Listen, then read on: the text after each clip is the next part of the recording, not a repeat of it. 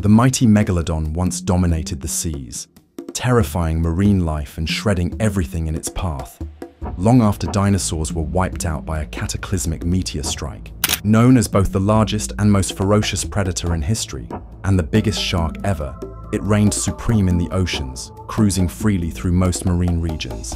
But around 2.5 million years ago, the last of these ocean giants vanished, leaving behind only massive teeth for today's scientists to unearth. Initially, researchers believed a large-scale oceanic extinction around that time was to blame. Some speculated that a nearby supernova, about 150 light-years from Earth, could have impacted our planet's climate with its radiation.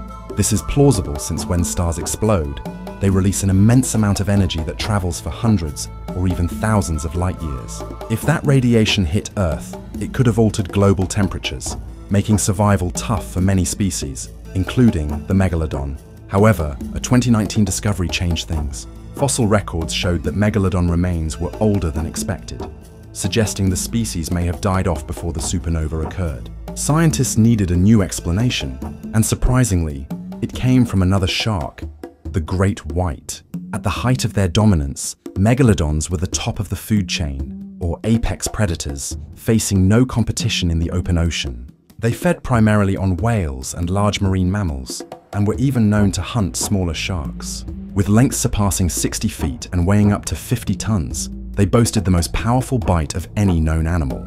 No creature could walk or swim away unharmed from a battle with a meg. One key reason we know so much about the Megalodon is its teeth. Unlike bones, shark teeth fossilize easily because they're harder than the cartilage that makes up most of a shark's body. Sharks have very little bone, which makes them incredibly flexible and able to stretch their jaws wide open. Over time, sharks evolved protruding jaws to snatch prey more effectively, which is clearly seen in today's goblin shark. Since cartilage isn't durable, their teeth needed to be tougher, and evolution provided the solution: an endless supply of sharp, hook-like teeth. Sharks grow these in multiple rows that quickly replace worn-out ones. Throughout its life, a single shark can shed and regenerate its entire set of teeth up to 50 times. Megalodons are often imagined as oversized great white sharks, but that's not quite accurate. While they do share some similarities, the Megalodon more closely resembled today's bull shark, featuring a shorter snout, a flat lower jaw, and long, powerful pectoral fins to support its huge size. Also, fossil records indicate that the ancestors of great whites swam the seas during the Megalodon's era. Still, size wasn't everything. Despite their enormous strength, Megalodons were less agile than smaller predators like great whites. These nimble sharks may have competed with the meg for food and often came out ahead. They didn't need to fight the meg head-on. Instead, they'd steal prey that the slower Megalodon had targeted. But even this doesn't fully explain why the Megalodon vanished. Great whites typically hunted smaller animals, not whales, which were the Megalodon's main course. More importantly, it's rare for one species alone to drive another to extinction. It likely required more competition. That's where tiger sharks and makos enter the picture. Both smaller than great whites, they were nonetheless efficient and aggressive hunters. These three species likely created intense pressure on food resources, gradually edging the Megalodon out. When the meg tried to steal prey, its quicker opponents would flee rather than fight. This competition severely impacted young Megalodons. While adult megs could easily bring down a whale, their young were much smaller and far more vulnerable. Scientists believe that juvenile Megalodons often fell prey to other sharks, including great whites, bull sharks, and tigers. Even a teenage Megalodon was usually half the size of an adult great white and stood little chance in a direct encounter. Even without direct attacks, young megs may have struggled to find food. With so many smaller sharks increasing in number, the available prey became scarce. As the population of these smaller predators surged, they outcompeted the juvenile Megalodons for resources. Over time, many of the younger megs likely starved before reaching adulthood. If that wasn't enough to doom them, climate change delivered the final blow. Megalodons preferred warm tropical and subtropical seas. When they first appeared around 20 million years ago, Earth's climate was generally warmer, making much of the ocean habitable.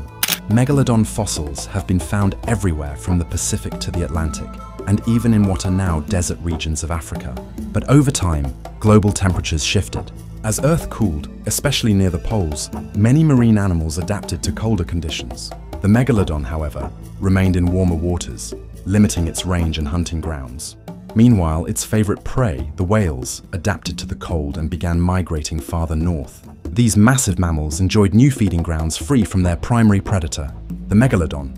Unwilling or unable to follow them into chillier waters, stayed behind. Around 3 million years ago, Earth entered a pattern of climate fluctuations that still exists today. Glaciers expanded in the northern hemisphere, reaching deep into North America in winter and retreating in summer. At the same time, krill, the favorite food of baleen whales, began to flourish in cold coastal waters. The whales took notice. They moved north where food was plentiful and threats were minimal. With no predators to harass them, they could feed, grow larger, and multiply. Meanwhile, vast stretches of ocean between coasts became biological dead zones. No food, no prey. The Megalodon, bound to warmer seas and left behind, lost access to both its major food source and the smaller prey it once hunted.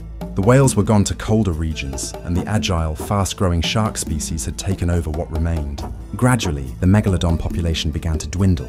It couldn't feed, reproduce, or compete. Eventually, the oceans were empty of these colossal hunters. The great white shark, once a minor competitor, inherited the role of the sea's most feared predator. And that's how one of the largest and deadliest sharks in Earth's history was finally pushed into extinction.